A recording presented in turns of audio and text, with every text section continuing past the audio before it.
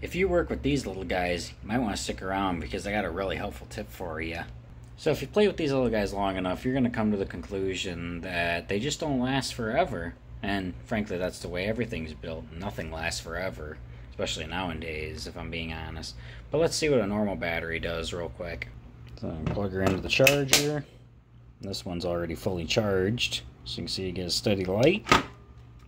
Good battery. Check the battery gauge. Yep, all good.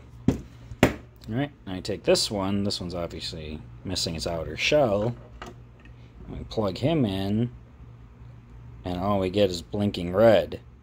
Now what that's telling me is that this battery is too low to charge, and with lithium-ion batteries like these are, you don't really want to let them drop completely down because then the batteries will suffer a little bit of damage.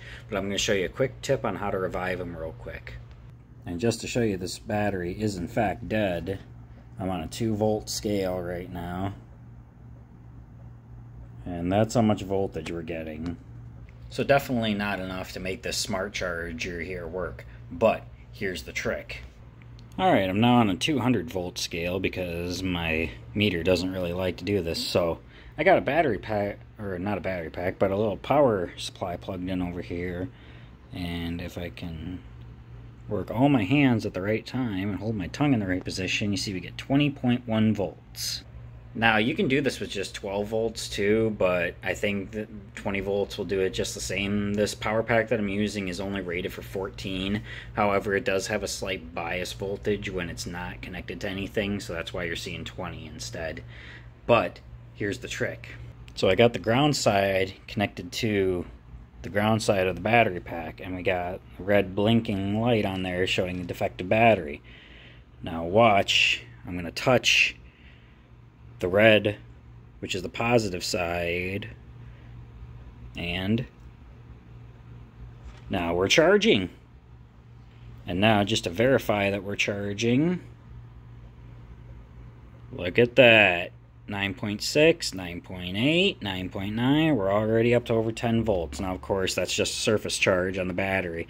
Now, what you're going to want to do from here on out is monitor this battery very closely, because now that you're charging them from straight up dead, these will get pretty warm. My suggestion, charge it for about a half hour, take it off the charger, let it cool down, put it back on the charger. If it does the same thing to you again, jump start it again, and then you'll be all set to go. So if these things are making your hair fall out like they already made mine do, don't worry about it. Just go ahead and use my little trick and it should help you out. Now, I don't know if this works across all brands, but I know it works on my cheap Ryobi batteries, so hopefully you can help save some of yours too. Hopefully this saves you a couple dollars, and then hopefully you hit that subscribe button because we could really use it. We appreciate every single one of our viewers, and we hope to bring you more videos like this in the future. But anyways, this is Kurt the Car Guy, signing off.